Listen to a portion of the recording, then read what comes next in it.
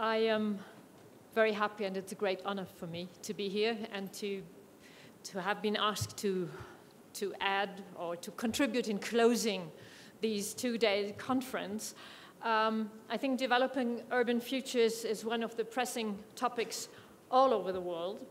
And I think you have been here in Addis at a very special time.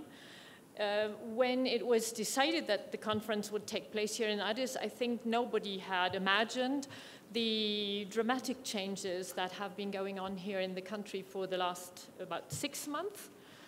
And you can see this opening up even in the city related to the topics you were discussing during the last 2 days.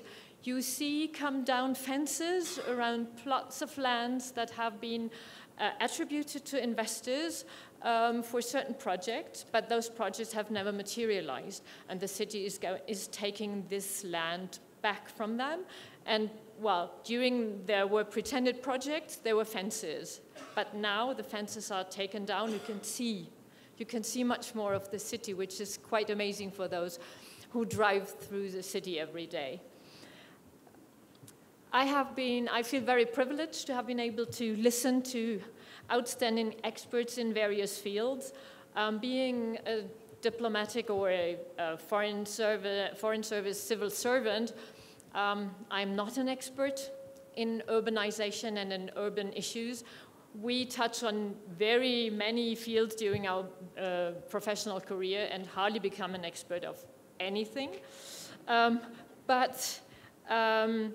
Of course, as a diplomat, having lived in a number of cities throughout the world, like Cairo, by the way, in the 80s, and Cairo in the 2000s, in Istanbul, in New York, and now in Addis, I can relate to a lot of issues you have been discussing during the last days, from environment to transport to housing and what have you.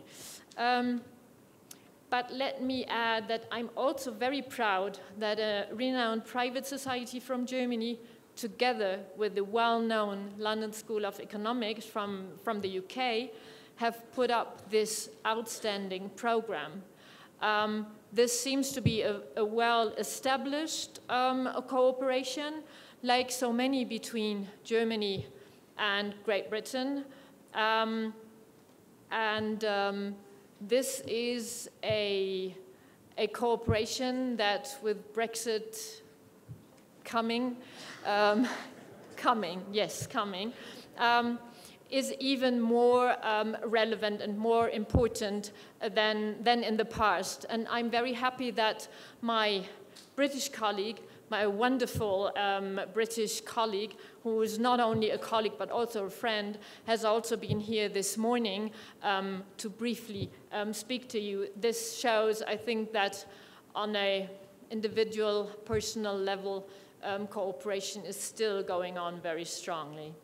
And as an ambassador, of course, I'm always happy to accompany, to support, or in this case, more to accompany cooperations between scholars and practitioners, not only between Germany and Great Britain, but from a large part of the world, in this case also from many parts of Africa. And I think I will go home with a lot of new insights and a lot of food for thought from all your contributions. And I would like to thank the organizers and all the participants for this wonderful conference. Thank you so much.